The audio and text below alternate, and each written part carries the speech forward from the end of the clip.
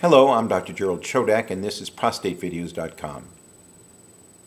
In this video, I want to talk to you about a new treatment for men with progressive metastatic disease who have already had chemotherapy using Taxotere. The drug is called Zytiga, or the chemical name is Abiraterone acetate, and it is a hormonal treatment. What it does is it blocks the production of testosterone from cholesterol by interfering with an enzyme that is normally necessary to produce testosterone.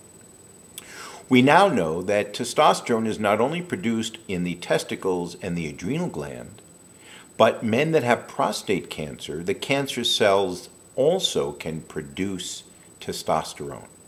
And so this drug has the ability to interfere with the production in all the different sources. It has been approved by the FDA based on prospective randomized studies that showed a 4-month greater survival in men taking this drug after chemotherapy compared to taking prednisone alone. The study actually is done using prednisone plus Zytiga versus prednisone and placebo. And the reason that prednisone is necessary is because some of the potential side effects are due to a decrease in normal chemicals that we have in our body. The prednisone helps replace that and helps prevent men from getting into problems. The side effects, the most common ones, are hypertension, a decrease in potassium, and potential fluid retention. And the prednisone is meant to offset those side effects.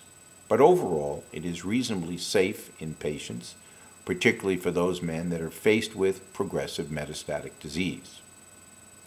The treatment is an oral medication. You take 4 250 milligram tablets once a day, and you take prednisone 5 milligrams twice a day.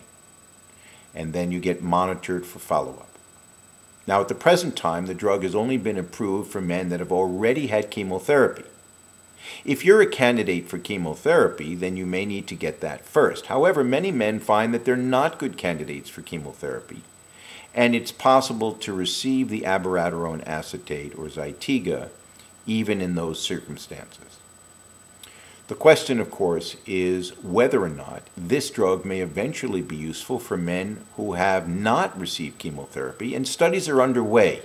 Those results hopefully will be ready by the end of 2011 or sometime in 2012, because that would make it possible to give men the treatment without having to first get chemotherapy.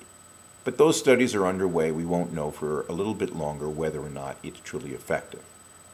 The most important point here is that there's now another alternative for men that have failed Taxotere, in addition to the alternative chemotherapy, which is cabazitaxel. We now have Zytiga as an alternative. And some men might find that the side effects are less, and it's easier to take and easier to go through than it would be to have additional chemotherapy. What's encouraging for patients is that we're getting more options for men with progressive advanced disease, and that's an encouraging finding. If you have been on hormone therapy and have progressed, talk to your doctor about whether you might be a candidate for this, and talk to him whether or not you're a candidate for chemotherapy first. But the good news is that we have additional therapy, and you should make sure it's explained to you so you can receive it if you're a good candidate. Hopefully you find this information helpful. Thank you.